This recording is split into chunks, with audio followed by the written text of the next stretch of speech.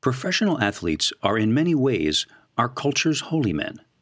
They give themselves over to a pursuit, endure great privation and pain to actualize themselves at it, and enjoy a relationship to perfection that we admire, reward, and love to watch, even though we have no desire to walk that road ourselves. In other words, they do it for us, sacrifice themselves for our, we imagine, redemption. David Foster Wallace. What is a day in the life of a bodybuilder really like? Since 2004, I have been attempting to strip away the hype and misinformation to reveal the gritty day-to-day existence of those who participate in this most demanding of sports. I have been fascinated by the extreme devotion and dedication that bodybuilders must have in order to excel. In my documentaries, I have strived to find subjects who exemplify the true nature of the sport, can articulate their thoughts about it, and are brave enough to show the world the difficulties as well as the triumphs. No one fits that bill better than Kai Greene. For this video series and accompanying magazine article, a still photographer and I followed Kai through his daily routine for several days to show as much as possible what life is like, not only for the professional bodybuilder at the top of his game, but also for the beginner, the amateur, and frankly for anyone who wants to succeed in transforming their body and pushing it beyond its natural limits. In the beginning and over the years, I never spent a tremendous amount of time sorting out minutia details like sodium. Those are details that come later on. Those star moments that fill the highlight reels and leave an audience in awe to watch. Those seconds are built on thousands and thousands and thousands of hours that a lot of people wouldn't think are worth adding to a highlight reel. This is a day in the life of a bodybuilder.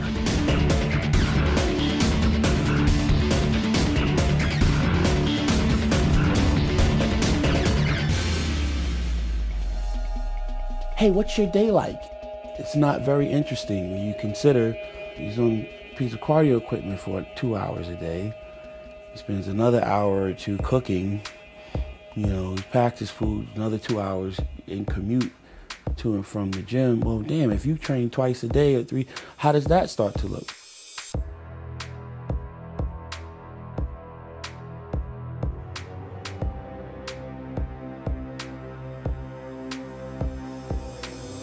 A lot of times the day in the life of opportunities bring a lot of anxiety for me because there's a lot of this expectation a lot of times of, well, you're supposed to be this accomplished, celebrated bodybuilder, and why don't you have what Jay has? Why don't you live like Phil Heath does? Why you wear a hoodie all the fucking time? What's that thing on your face? Where are you from?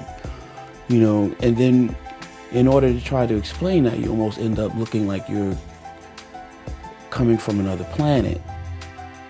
Kai Greene is unique among today's stars of bodybuilding. He rejects the usual trappings of success and prefers to live simply, still living and working in the downtrodden Brooklyn neighborhood he has known for most of his life.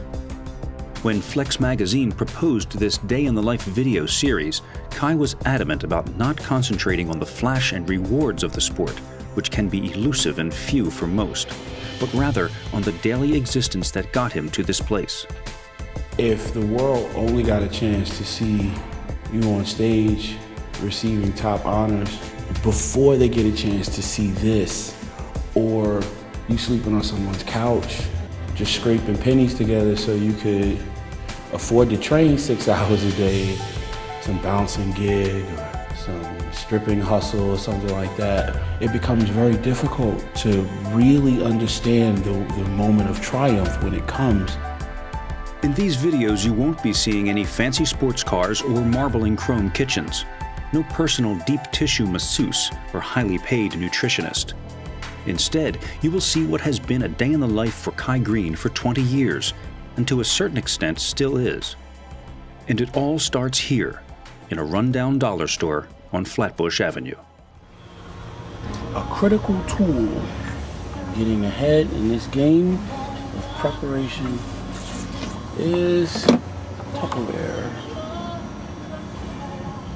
It is critical to get up in the morning early or go to bed a little bit later at night and cook your food and pack it. A lot of bodybuilders go off track right here. So what I'm going to do today is show you this is how it's done. So you get yourself some Tupperware. Doesn't have to be really flashy.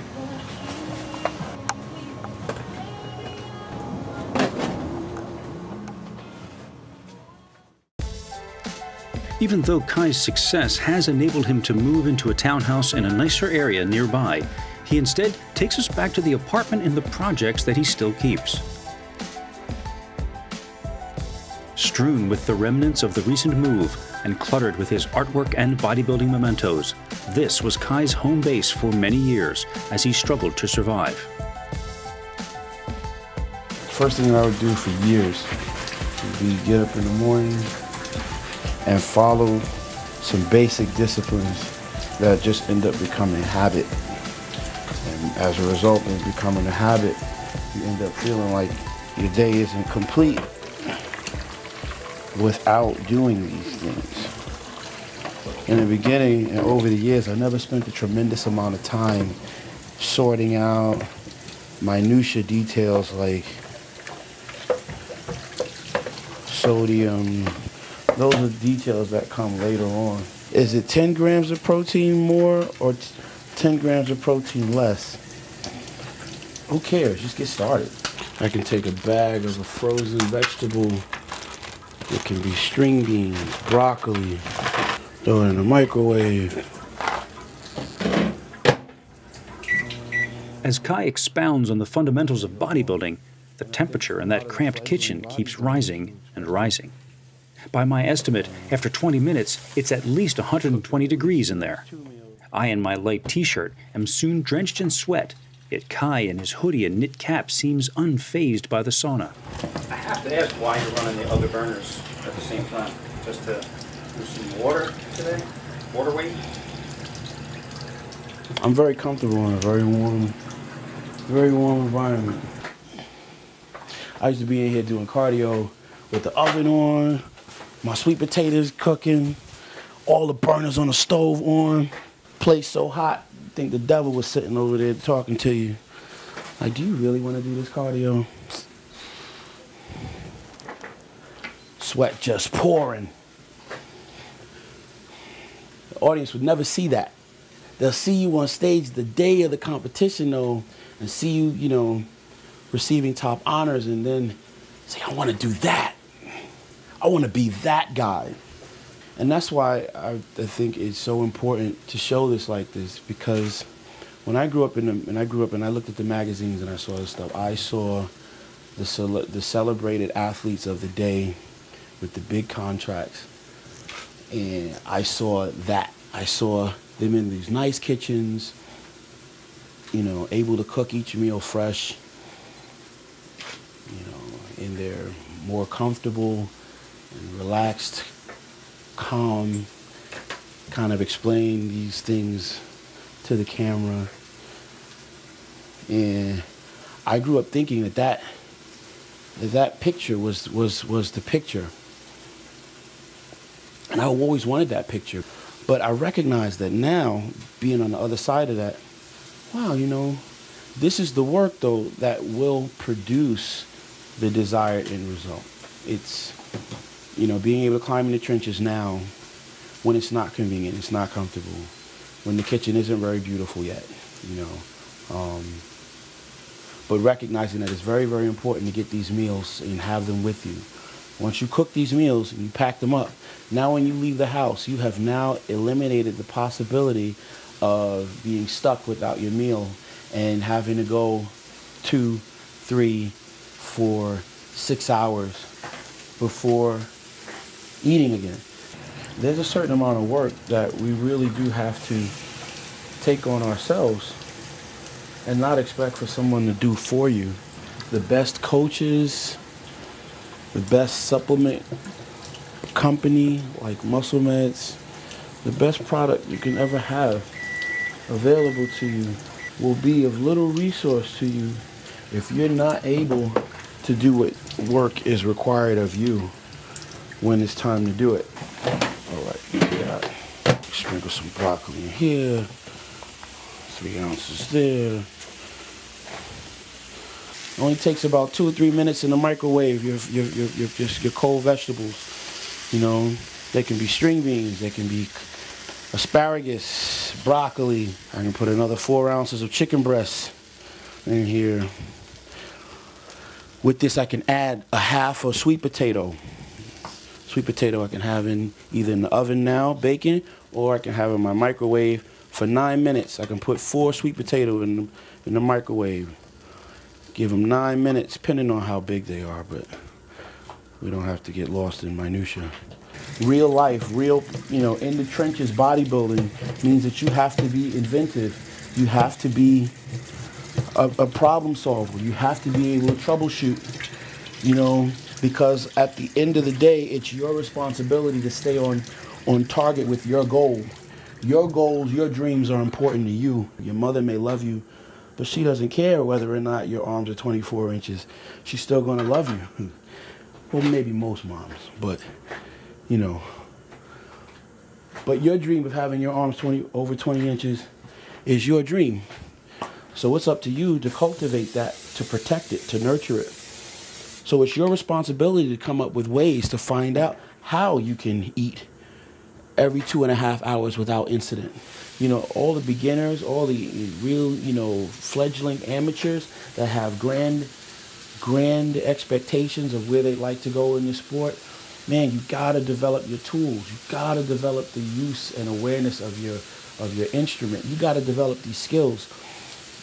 Here, I'm not talking about focusing on how many grams of protein as much as or how many grams of carbs, or how many grams of fat. What I'm focusing on here, though, is the development of character, which speaks to your ability to follow through and start to string together days of efficient action on a very basic level in order to be able to have your food with you every day, all day, so you are able to eat on time. It keeps you and allows you to stay in an anabolic state. Now you start talking about the things that scientifically can support cellular growth and muscle repair. But if you are still working without the strength of character yet, without the ability to follow through, then all that complex conversation about those sciences will mean very, very little, will mean nothing to you if you still are not able to get up, cook your meals, pack them, have them with you, and follow through with eating them every 2.5 to 3 hours. And it was these tools that allowed me to turn around and be ready when the next level of my health came, when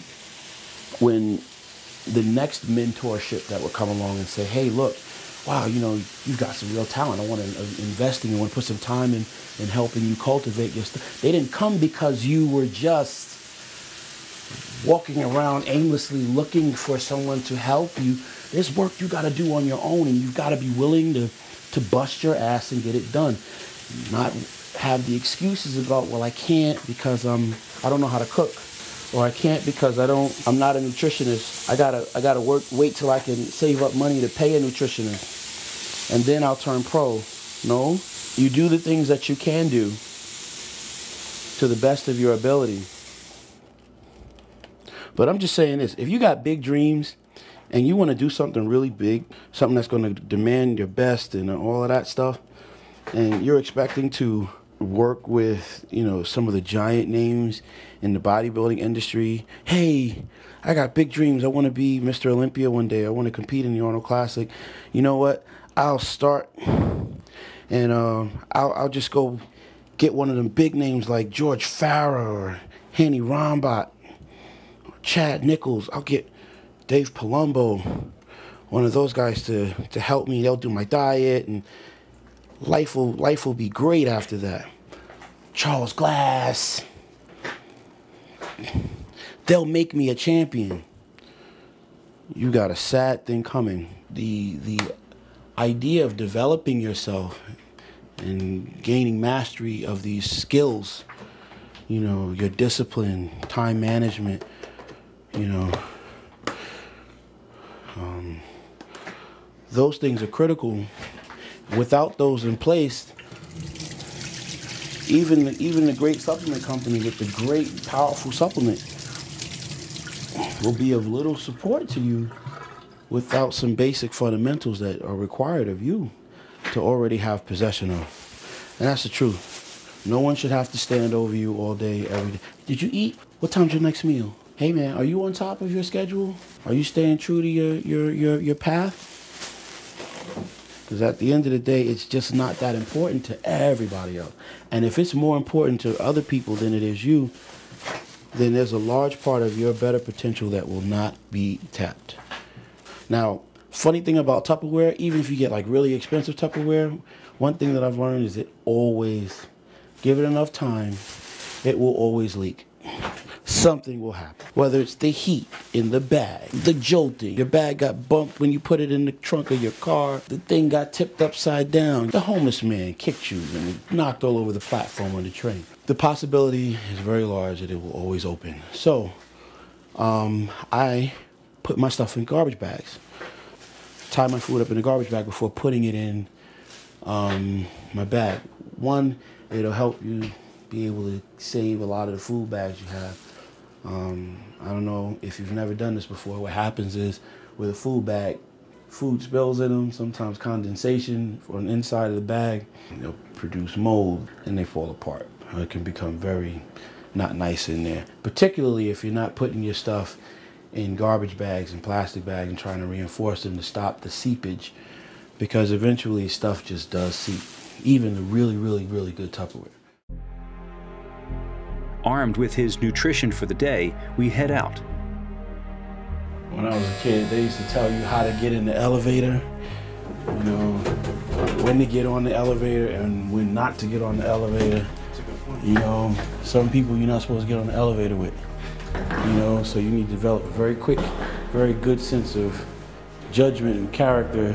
Look, oh no, I'll wait for the next one. But I get in the elevator, I look across and I see the image that I've grown into. That would have been the image as a boy I would have been told not to get on the elevator with. Because now you're growing up and you see these changes physically in the mirror every day.